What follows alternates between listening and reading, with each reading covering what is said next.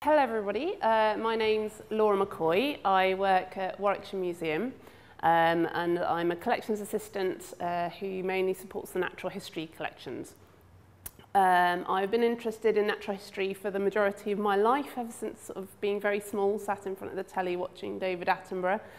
And so I've studied natural history for a very long time, and one of the things that really fascinates me about the natural world is parasitism. I think having organisms which, rather than going out and doing their own thing, solely rely on taking their energy from other animals, I think it's a really fascinating relationship. Of course, you've got things like symbiosis where they're mutually beneficial, but parasites, it's purely for the detriment. It's purely the detriment of the host. You also have things like commensalism. Commensalism is where something will be the host, but it doesn't have any detriment to the host. So if you think something like barnacles on the surface of humpback whales, they just move around with the whale and the whale doesn't really notice at all.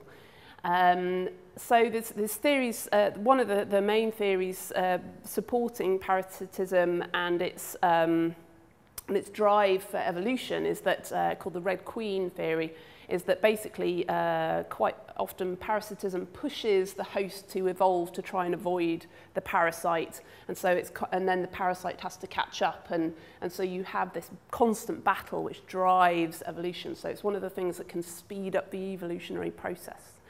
And I thought quite often people do like sort of quite gruesome things, so I thought this would be a good topic. Tends to be quite popular. And I think what I've tried to do is sort of go through the animal kingdom and look, well, or just the kingdom of organisms as a whole, and try and pick out sort of examples of each. So I thought we'd start with the cuckoo, very obvious one. But cuckoos, I've been learning more and more about cuckoos over the last sort of year or so, and everything I find out about them is just more and more amazing. Everybody knows, yes, they lay their egg in another one's nest. But they don't have, so when you hear the whoo-whoo thing, that's just the male. That's the male's territorial call. And the female, she will parasitize. So those are the eggs in the nests, and you can see the arrows pointing up to them. They're not very, as you can see, some are more or less obvious there. Can anybody see that little dot, the pointer, when I'm pointing it? It's clear enough. So the female has to have a range which covers around about 20 to 30 of her chosen host. And so they can parasitize a few different species. Reed warblers is a big one, but of course you can see there's a few up there. I think they parasitize about 6 species in all. And one of the things which determines how they colour their eggs is what nest they're laid in. So ones that are laid in redstart nests tend to parasitize redstarts. And if you think, how do they imprint that colour? I think it's really fascinating. There's one host, I can't remember which one it is, but they got taken over to a Caribbean island. And what they've noticed is that their eggs have actually become less complicated because there are no cuckoos there for them to have to. So what they do is they will try and disguise their eggs, makes them more complicated, more brightly coloured, make them more individual, so that when a cuckoo lays their egg in there, they will be able to spot it because maybe the cuckoo won't do a very good copy. And they do tend to find about 20% of the eggs that get laid in nests will get chucked out. And what the female will do is she has to stagger her laying. And she lays one of the largest clutches of all birds, mainly because she doesn't have to put so much energy into looking after them in the first place. So very prolific.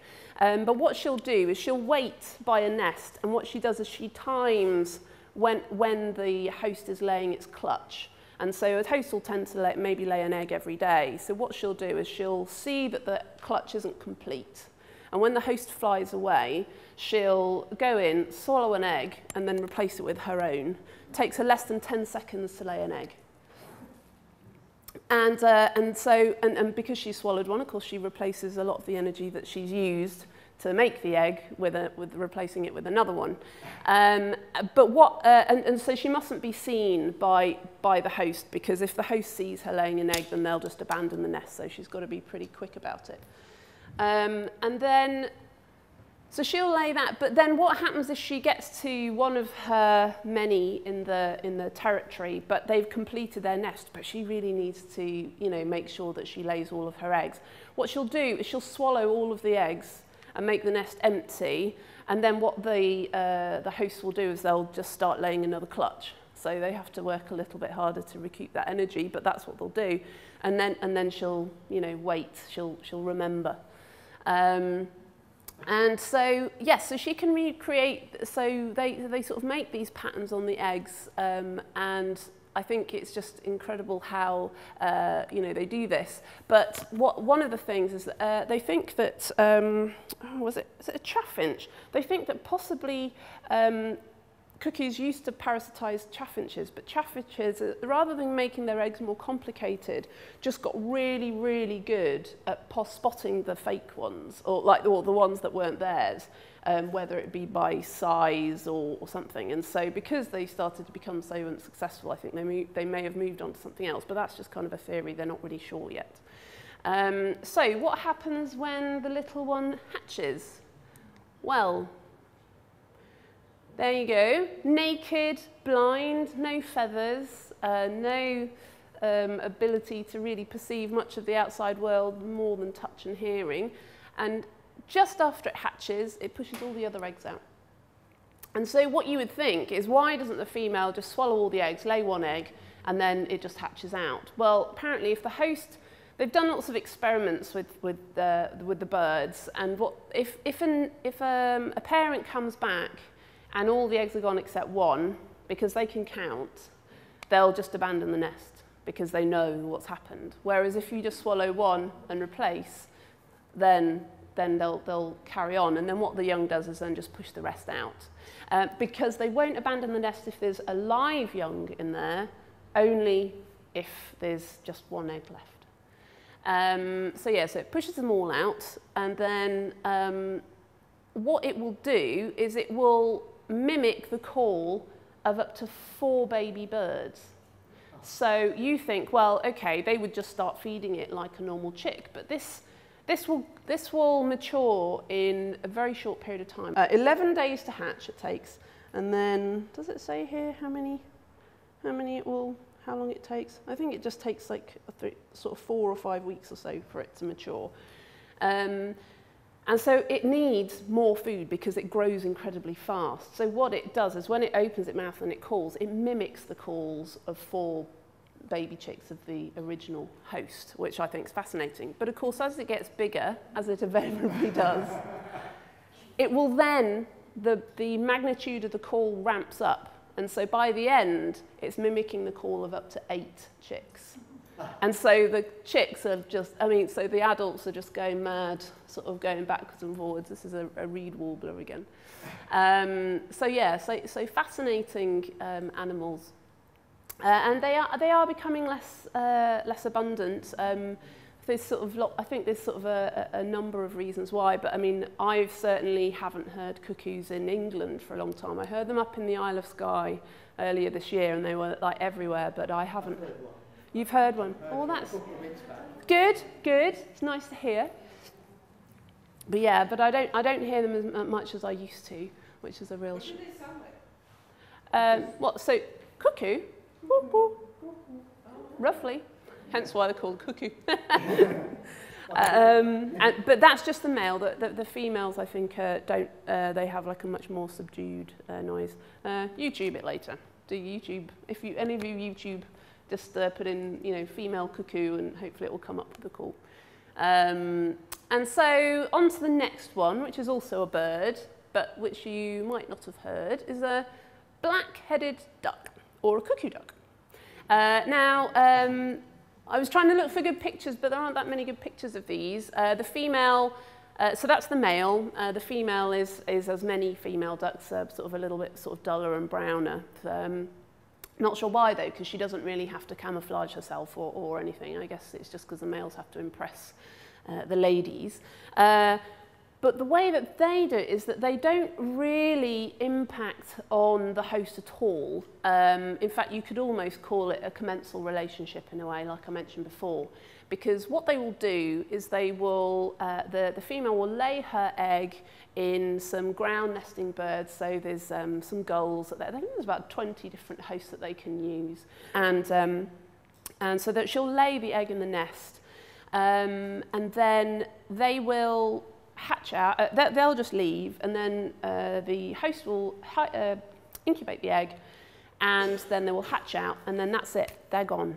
They don't have to be fed, nothing, they're just completely independent from, you know, a few minutes after hatching, which is quite incredible. After they've, well, not maybe a few minutes, a couple of hours after they've sort of dried out and fluffed up their feathers, which is quite amazing, because quite often with baby ducks, I don't know if you've ever had to handle any over here. I rescued some earlier in the year, and they were, I didn't realise that you're not supposed to get them wet if you're looking after them, because it's the mummy duck that waxes them and uses her own glands to make sure that they're waterproof, so she grooms them. And if you obviously are not mummy duck and you can't groom them in the same way, so they lose their waterproof coating, so you're not supposed to get them too wet when you're looking after them. So yeah, so it's only really a short note because they have a very simple life cycle really. It's just lay the egg, go, it's gone. But I just thought it was good to sort of show another kind of bird that has a sort of a host relationship.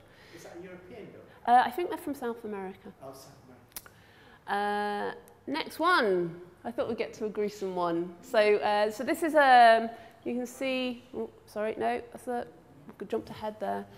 So you can see here, looks a bit like a woodlouse, doesn't it? And that's because it is related to woodlice. It's an isopod, you know, part of the larger group of arthropods, and it's called a tongue-eating louse. Ooh.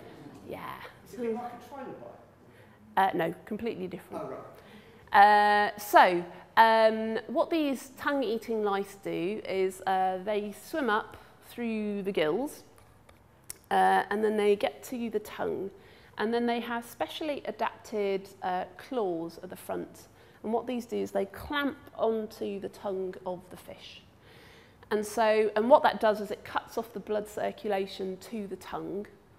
And then the tongue then shrivels up and drops off. Yeah, kind of gross, isn't it? But then what the louse does is, so it doesn't want to kill its host, it wants its host to carry on living. So what it does is it replaces its tongue. So it acts like, it replaces the organ, it acts like it. But then what it does is these claws at the front can extract a blood meal from the fish. So it replaces the organ, takes some blood, but carries on going. And then it can live quite happily. Of course, you do have the problem of when the fish dies, what does it do? And they have seen, you know, dead fish that have got the louse kind of on the top, just kind of, oh, what do I do now? But because they haven't really managed to trace the sort of the whole complete natural history, they're not really sure what happens to it afterwards, whether it tries to find another host and how. And so that's generally the female that's up front there. They think, they're not entirely sure about the complete process so they think what may happen is that the louse comes up and they're not sure whether initially that's either a male or a female, or it could be either. But then what happens is that another one will then attach to the gills of the fish, and that becomes the male. And whether the original one is a male or a female, it can actually change its sex. So it then turns into the female, and then they can, you know, lay eggs and things. Just to give you another, so there it is again. So this blood here, this all looks a bit, oh, no, going back, pressing the wrong buttons. So this here, all looks a bit gruesome, but it's because they've cut away parts of the fish mouth so that you can see that the isopod better. But yeah, I think they're quite amazing. They're about sort of I think they vary from about 5 to about 8 centimetres long. Have I missed any of the gruesome tidbits? They found... Yeah. So they do. I think they do vary a bit in size, but yeah, you can see a little bit for scale how big they are. So they're America, actually, North America, around about the coast of California, sort of all around there. And also off South America as well, I think, so just along that coast. And so that's kind of like the isopods. Next one, you saw a quick glimpse of. So this is an example of cordyceps. Cordyceps is a fungus. They sometimes call it the zombie fungus. Now I did have on here, so there's around about 400 different species of cordyceps. Fungi are another one of my favourites. They're incredibly varied. If you take a teaspoon of soil from an old growth forest in California, you'll probably have about 2,000 different species of fungus in that one teaspoon. And the majority of them are either neutral or they're very beneficial to the plants that surround them. But some of them are parasitic. And so cordyceps, what it does is the spores will invade the host, and what it does is it changes the behaviour of the host. So depending on which one it is, so this one, what it does is it basically takes over the function of the ant and makes it behave in a way that the ant wouldn't normally do. So it encourages the ant to climb up to somewhere, so because ants will have like types of behaviour, things like avoiding predation and that kind of thing. But what it does is it makes the ant go up to a leaf, and then it clamps down. You can see it clamps down on the vein of the leaf, and then it will completely infiltrate the body. It takes about sort of 11 days or so, and then the final coup de grace is that it shoots out its spore-bearing fruiting body, and then because it's higher up, you've got more of the circulation of wind, and it will blow the spores further, and so the host will sort of inhale them. But there are other types of cordyceps which have been appropriated by people as a cure, of course. So I think there's a type of cordyceps found in Tibet mainly, and they call it is it caterpillar gold or something. Basically, what happens is this cordyceps will invade these caterpillars, and they will make the behaviour of the caterpillars to then burrow into the ground, which it wouldn't normally do, where the host then slowly infiltrates the body. And then when it's ready to release its spores, it then sprouts the fruiting body out of the end of the fungus, out of the end of the caterpillar, and then it releases its spores. But for some reason, people think that these are incredibly good for you. It's kind of like a panacea. It does all kinds of things, including the usual that they quite often popularise with cures for stuff like this, and so what it does is they're dug up, and I think at the let me have a look at the current value, which was quite incredible. Oh yeah, so currently, as of last week, it's around about £21,000 for a kilo of these things. Yeah. And if you put that into perspective, let's say a kilo of gold is about £32,000 a kilo. So over half the price in the same weight of gold, which is kind of, 2/3, which is sort of amazing, really. And it gets ground up, and you can buy it in lovely little vitamin supplement jars. Yeah, it's really, really odd. It's amazing. So I've gone back, from fungi, we'll go back to insects, arthropods, and then I'm focusing on insects this time. Button. What are we doing for time? Okay. Now, we all know what that is. It's a flea, but that's particularly a human flea, or Pulex irritans. They don't actually just go on humans, they can go on a few different animals, but we normally associate them with people.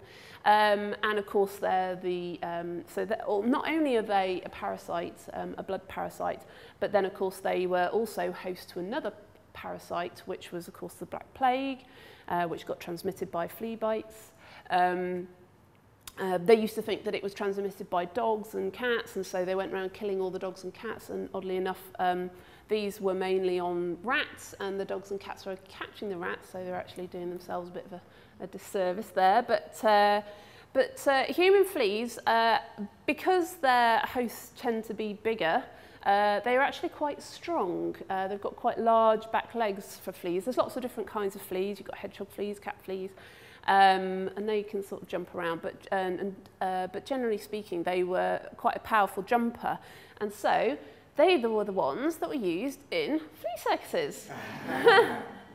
And people used, sometimes people think, oh, it was all a trick. They were like little engines or little clockworks or something. But no, they really were real little machines. There we go.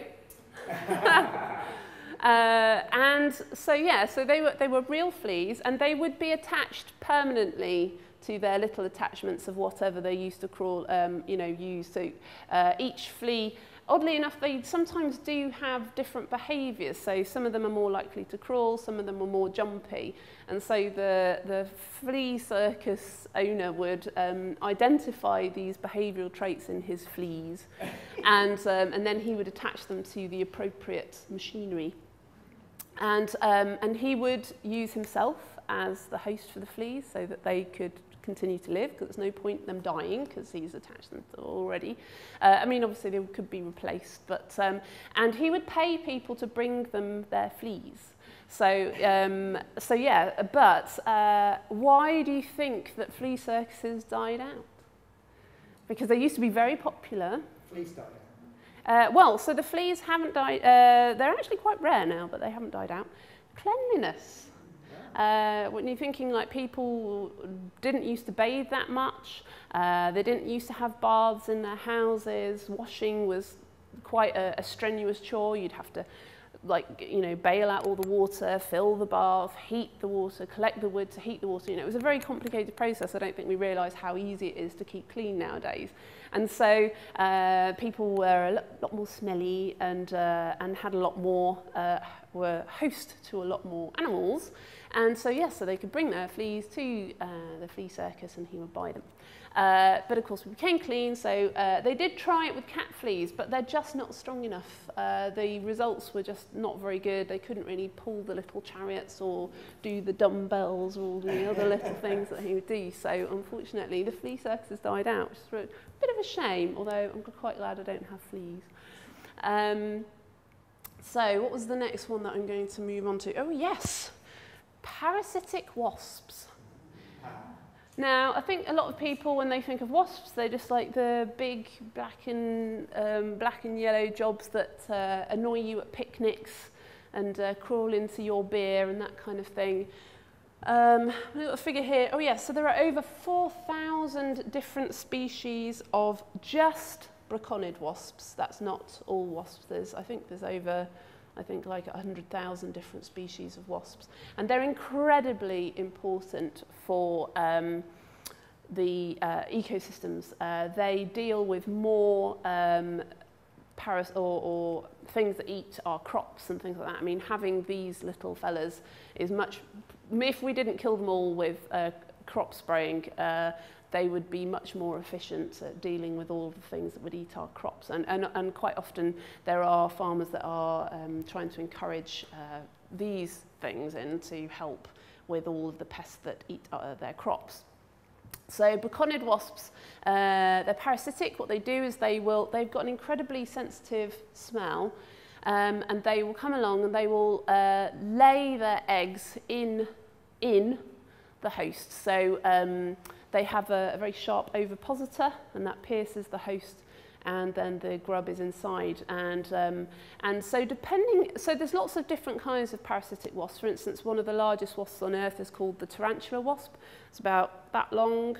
I think if one of those were coming at you, you'd know about it. But they mainly just go after tarantulas.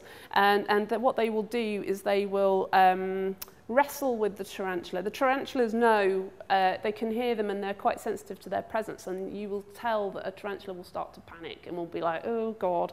And it is a kind of a bit of a battle of the titans. They're sort of wrestling with each other on the floor.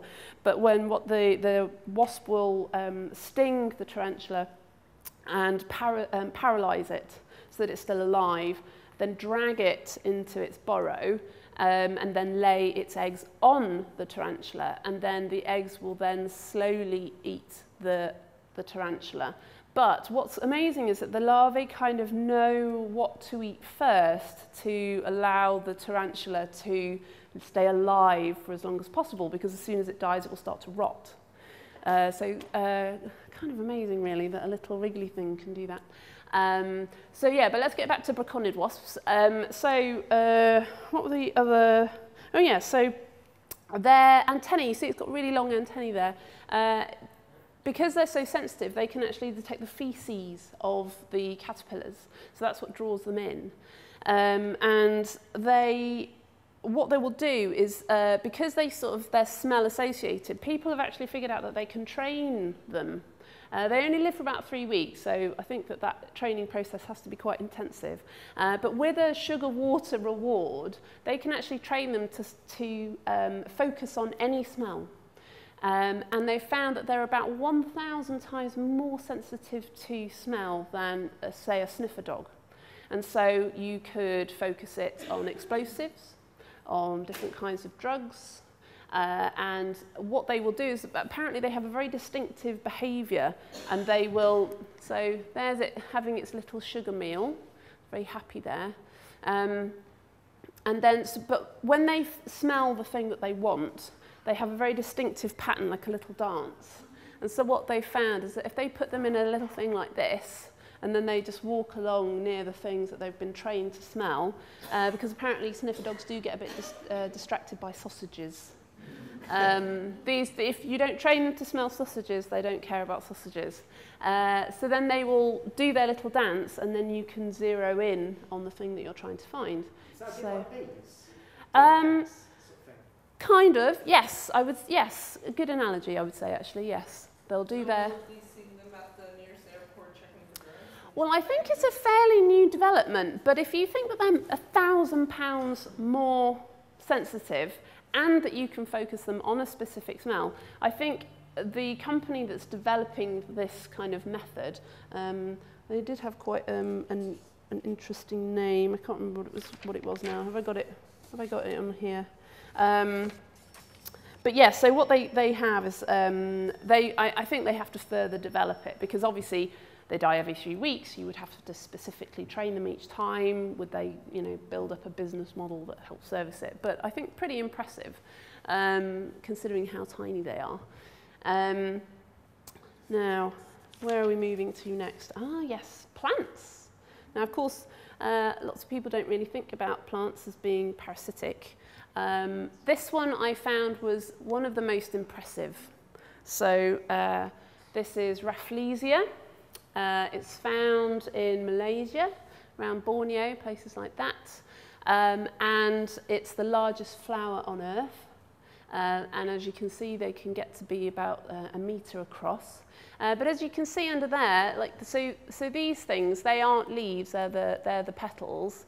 And you'd think with a flower that big that you'd see, lots of greenery and things, but there actually isn't any at all, and that's because they parasitise liana vines. They will infiltrate their roots, kind of infiltrate, almost like a fungus. They have these roots that will crawl along underneath the bark of the lianas, and then take the nourishment there. And until they flower, they're actually quite hard to spot. So yeah, they're very sort of fungus-like in their, in the way that they behave. And so they actually are quite difficult to survey in the wild, and it's only really when you have the flowering coming. So I think there's a few different species of these. I think this is one of the largest ones. Some of the smaller ones are around about this big. I think what's kind of interesting is they smell of dead flesh. So they don't use bees to just an interesting note actually about parasitic wasps, and I was saying how many different species there were. So do all of you like figs? Do you think figs are really nice? They are pollinated by small wasps, the fig wasp. Now, one thing about this is that it's a very specific relationship. They're only pollinated by these fig wasps. And so if these wasps died out, no more figs for you. So you need to look after them, because I really like figs. There we go. Ooh. So there we go. So you see there, got some more there. You can see what they're like sort of in the forest. You can see there, they're sort of along these big vines here.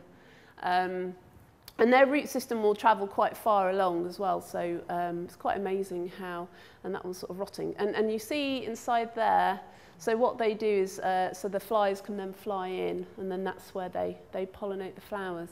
But they actually don't travel very well, so they think that as deforestation is happening, that they're actually suffering quite badly, because, yeah, their propagation is quite difficult. Which is a shame, because they're kind of cool. Now, another plant is, so it's called the Indian pipe, or the ghost plant. And you think, well, is it a plant? Because look at it. I mean, it's not green at all, and that's because they have no chlorophyll whatsoever.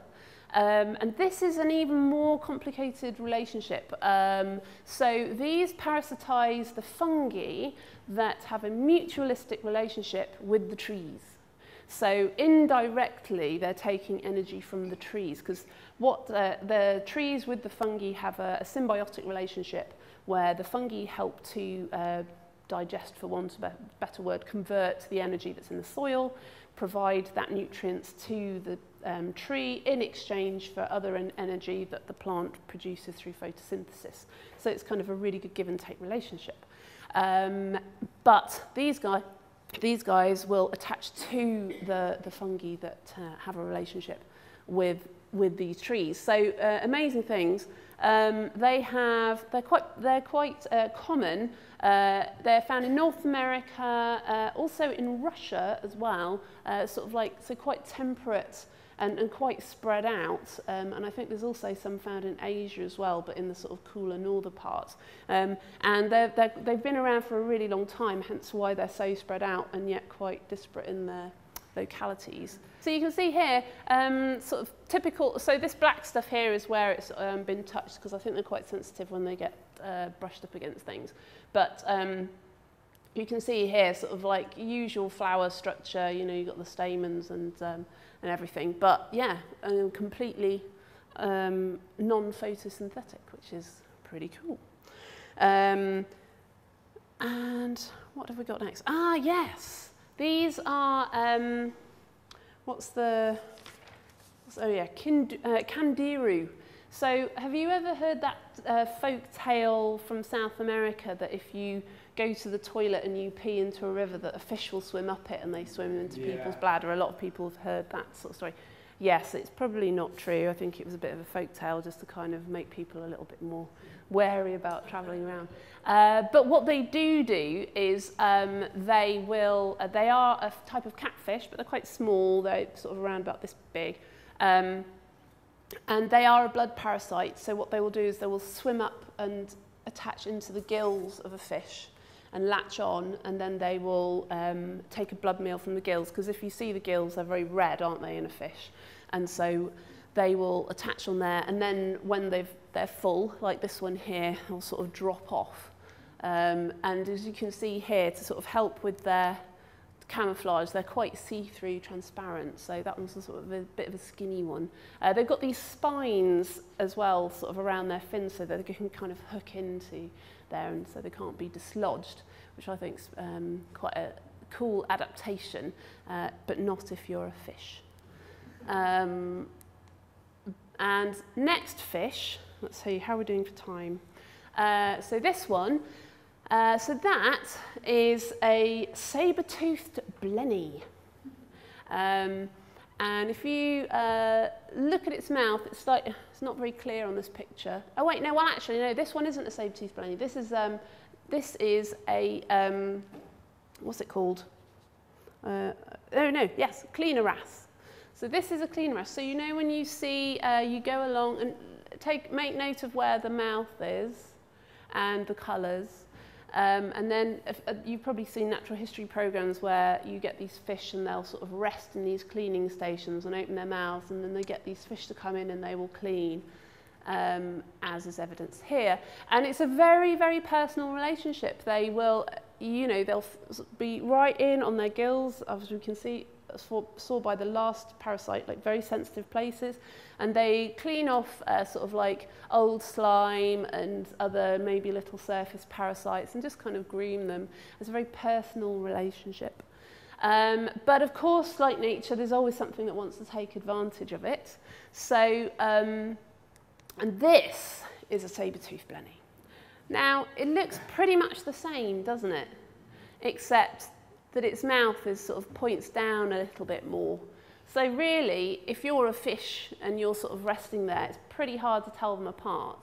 And they do also clean off other things, but every now and then they'll take a big bite. And so what they normally do is they'll go to the inexperienced, the younger fish. So the younger fish they're not very good at telling them apart, so they'll be like sort of sitting there happily, and then all of a sudden they'll get a big chunk bitten out of them, and then they get to, as they get older, they get to recognise it. So the older fish will actually chase them away, and you can see that it will be quite painful because those are its teeth. So yeah, that's sort of taken a nibble out of you. I think you'd feel it. So yeah, quite amazing how much they look alike. And so, you know, that sort of convergent evolution, mimicry, to kind of get their own way. And then the last one, and possibly the most virulent of them all, and the one that has the most impact on people. So it sounds a bit of an obvious one, doesn't it really? Mosquitoes, but of course, yeah, they're a blood parasite. And not only are they a parasite themselves, to make the relationship even more complex, they are also host to other parasites, one of them being malaria, although there are many other things that get spread around, like viruses, like Zika virus, which has been in the newspapers a lot recently, as well as dengue fever, yellow fever, you name it. I mean, the list is quite long. There's around about 10 things there. And I don't know if you can see here, but this very, very, very, very fine thing there, that's actually what they're sucking the blood up through. These things here, these are actually sensory organs.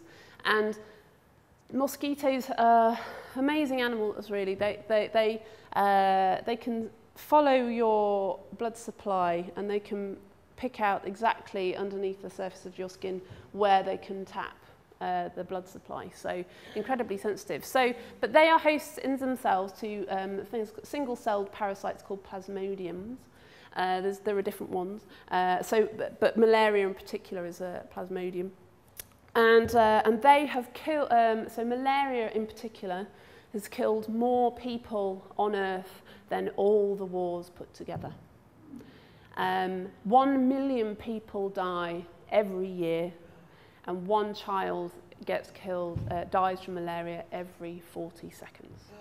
You know, if you've got a developing country that's kind of struggling, you're not going to say, oh, burn some citronella candles. No, mosquito nets, especially for young children, are the most efficient way of helping prevent malaria. There are only 40 species of mosquito that are 41, I think, that are capable of carrying malaria in particular. They all are related in the genus Anopheles. And malaria is actually from the Italian malaria, bad air, and because they used to think that it was from the air that they would get this sickness from, and you get fevers, headaches, vomiting, chills, cramps. It's rather unpleasant. And I think it even went over to the States at one point, but they were very good at getting rid of, because... Right now we have the West Nile virus. Yes, that's another one. So yeah, there are about 10 different diseases that are spread by mosquitoes. And when malaria came over, because obviously they're very organised and they were really good at getting rid of all of the areas. So managing the environment to get rid of all of the places that were hosting these mosquitoes that were carrying the malarial virus, and then they managed to get rid of it. But of course other things have come in, and also with the spread of with climate change and things getting a little bit warmer, with people travelling all over the world, you know, obviously because you can find these mosquitoes here, it's just that they haven't got malaria in them yet. And so how it spreads is that somebody with malaria gets bitten, and then the mosquito will then carry it on, and then when they bite someone else, because they inject with their salivary glands an anticoagulant, then that is the thing that pumps in the malarial plasmodium. So was there any other points from that one that I thought was quite interesting? Well, I think... so what the malaria, the plasmodium does is it goes to the liver first, and then starts to populate the blood cells, hence why it gets transmitted. So I thought I'd end on that one to just say, you know, parasites, they can either be quite harmless, like the cuckoo one, or they can be one of the most dangerous things on earth. I mean, mosquitoes and the things that they carry kill more things. I mean, they're the most dangerous organism on earth. People get scared of, you know, oh, I'm going to Africa, I better watch out for the lions and tigers and things. And no, mosquitoes are the things that you've really got to worry about. So I hope that was interesting.